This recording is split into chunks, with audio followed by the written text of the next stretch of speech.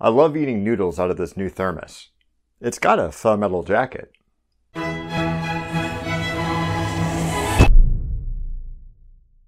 When President John F. Kennedy appointed Robert McNamara as Secretary of Defense in 1961, it was pretty clear from the get-go what sort of ship he wanted to run. McNamara was the president of the Ford Motor Company, one of the whiz kids who had been hired on as executive staff straight out of the Air Force, and a pioneer of the use of metrics to improve company performance. This approach had worked well for him. He had a lot of success using analysis and careful planning to optimize organizations under his control, and when he became the head of the U.S. military machine after World War II, he went about his new job the same way, by the numbers. And there were a lot of numbers. The rising threat of nuclear war between the Soviet Union and the United States, and the ideological battles over the spread of communist forms of government, meant that McNamara had his work cut out for him. He regularly ordered massive reports that incorporated all sorts of variables: troop counts, inventory, military budgets, project budgets, a 5-year plan for spending. There were some military leaders who speculated that the sheer volume and complexity of the information was just a rhetorical strategy, that the findings were massaged to support whatever McNamara wanted to do in the first place, and the tables upon tables of numbers were simply there to overwhelm any opposition. And then Vietnam happened. Although the US and France started out simply training anti-communist South Vietnamese soldiers, it became clear as time wore on that the North Vietnamese were going to take control of the whole country and institute a socialist republic without further intervention. The US was faced with a tough decision: either double down on holding off the communist government with their own military forces if necessary, or let them run the country. Unfortunately, we'd already talked a pretty big game to the rest of the world about how we were going to kick the commies out of Vietnam. And let's see here. Freedom, liberty, no taxation without representation, rock and roll. No, there isn't anything in here about restraint. McNamara's management of the Vietnam War was also heavily quantitative, but the shortcomings of this strategy became increasingly apparent over time. Even as military leaders described just how bad the situation was becoming, and the draft scooped up millions of young men to fight on the other side of the world, McNamara assured everyone that, by the numbers, everything was going very well, citing a few key metrics that kept going up and up and up. Megatons of bombs dropped, number of supply vessels intercepted, square miles of land controlled by US forces. But the war just kept going. In order to wrap things up quicker, he prioritized one of these quantities: enemy combatants killed. After all, he reasoned, with a limited number of Viet Cong soldiers, the faster that US troops could burn through those reserves, the faster they'd win the war, right?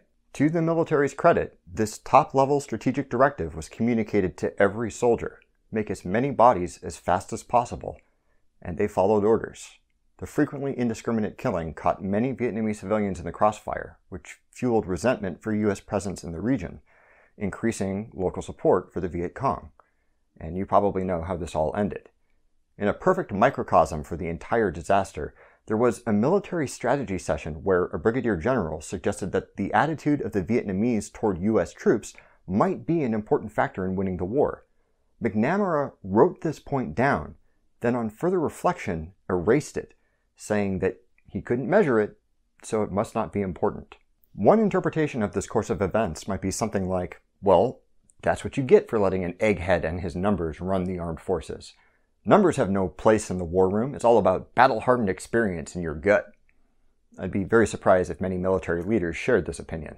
Measures and analysis are critical to modern warfare, and I think that anyone who tried to run the armed forces on pure intuition would stumble headlong into an immediate catastrophe. Another take might be something like, McNamara was focusing on the wrong numbers. He should have been looking at stuff like the recruitment rate for the VC and percentage of the population in favor of the communist government. It's true that the right measures might have given him a better idea of what was going on during the war, a more complete and accurate picture. But it's not like there weren't people trying to tell him that his chosen metrics weren't representative of the situation. It seems like the biggest, most glaring issue was that McNamara was offered that insight on multiple occasions, and each time chose to disqualify it because it wasn't quantifiable. If there wasn't an obvious way to record some aspect of the situation, like the attitude of the locals, and put it into a spreadsheet so that he could optimize for it, he simply wasn't interested. This error is so common that it has its own title, the quantitative fallacy, or sometimes the McNamara fallacy. The line of reasoning that leads to that sort of attitude is flawed, but it's an easy mistake to make. Numbers and metrics are astonishingly useful for figuring out patterns that are otherwise too subtle to detect, or too personal to perceive in an unbiased way. The success leads some people a step too far, saying that if something can't be measured, if we can't fit it into a numeric framework, then it doesn't matter, or maybe doesn't exist. Numbers good. Therefore, not numbers bad? Funnily enough, people who actually do work collecting and analyzing numbers for a living are often happy to detail the myriad ways that metrics can be misleading, and just how many ways you can go wrong navigating the treacherous abyss between a set of numbers and what those numbers might mean, what philosophers of science call the inferential gap. Unfortunately, no matter how many measurements you pile up in one place, there's always several different stories you can tell about why they're doing whatever they're doing. Take the sequence 1, 2, 3. What comes next?